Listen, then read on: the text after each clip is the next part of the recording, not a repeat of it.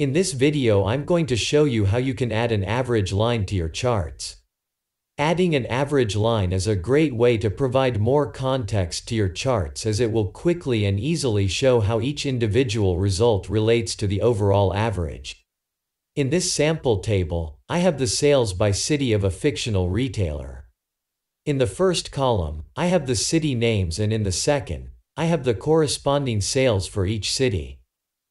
To the right is the column or bar chart that shows the sales by city.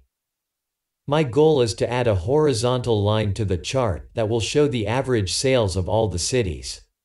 This would be very helpful, as I could quickly see which cities are performing well and which ones are underperforming.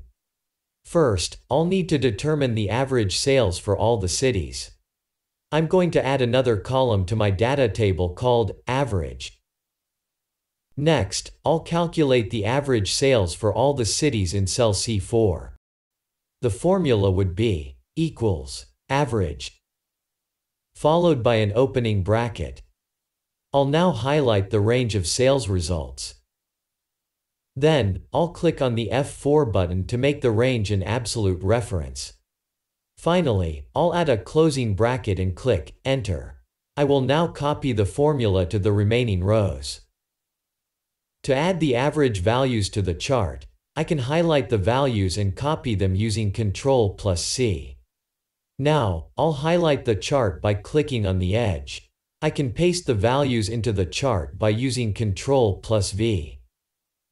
The average value has now been added to each city as a second column. However, we wanted to have an average line on our chart. To fix this, I'll click on one of the average values. You can see that all of them are now selected.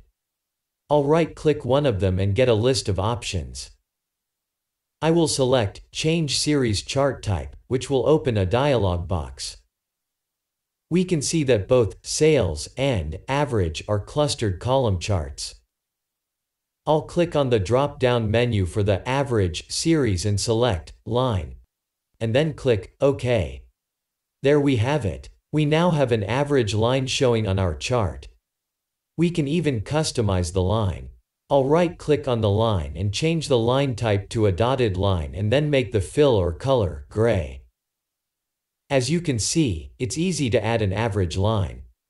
It also makes it much faster to quickly look at the chart and easily identify the cities that are doing well and those that are struggling. If you found this video helpful, please give it a thumbs up and subscribe.